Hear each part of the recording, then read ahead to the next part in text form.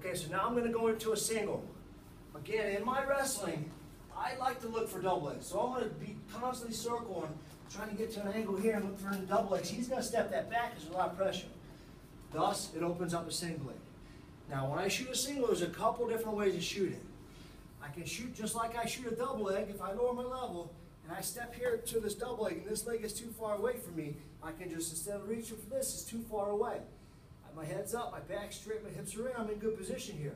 But as soon as I start to reach for this, I sacrifice my position. I don't want to have to do that. Okay, so rather than reaching for that, I just stay up here and I bring my trail leg up like I was going to finish a double, and I drive right up to a single leg right here.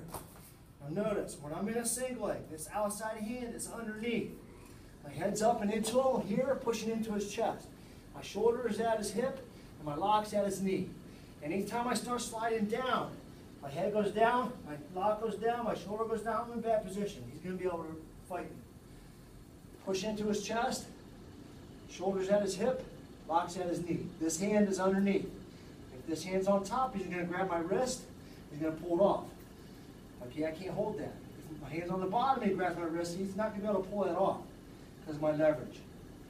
Okay, again, head to the shoulder, I'm looking for that double leg. He's taking that leg back, lower, penetrate to a single.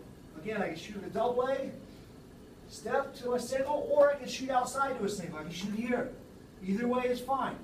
If you do shoot outside, don't shoot way out here. I don't want all this space.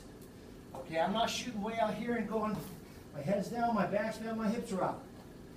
If I shoot to this outside single here, my head goes up, my shoulder goes to his hip, my lock goes to his knee, right here. Right into him. Again, I'm in my stance. If I was to let go of him, I'd be right in my stance. That's how I want to be in my single leg finish position.